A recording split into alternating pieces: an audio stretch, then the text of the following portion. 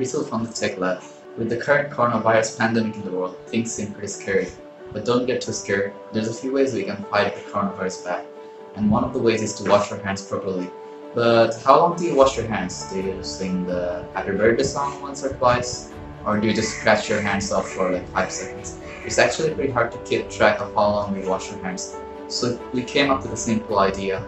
We made a hand wash timer that counts down 20 seconds and lights up a few LEDs. So let's check it out.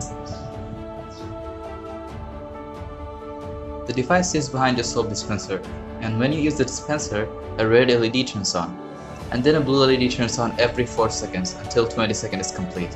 Once the green LED turns on, you have washed your hands long enough to kill most of the germs. Then you can wash the soap off with water. So how does it work? Well, it basically consists of an Arduino as the brain, an ultrasonic sensor, and a few LEDs.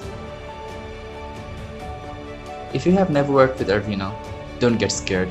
We'll walk you through the process and you'll get started with Arduino really easily. And we have two versions. One you can build on a breadboard without any soldering, and one you can build on a fireboard or strip board, or you can design your own PCB.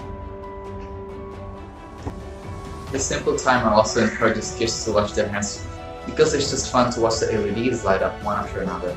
So we challenge you to build this simple timer and fight against the coronavirus. This simple timer can go a long way in preventing the coronavirus. We'd be really happy if this project helps you out. Please let us know if you make this in the instructables down below. We would also like to send a thank you letter to anyone who builds this. So fill out the form down below in the description and you'll get a digital certificate for fighting against the coronavirus. Make sure to use hashtag HandWashTimerChallenge when you post on social medias. Let's spread this idea among all the makers out there.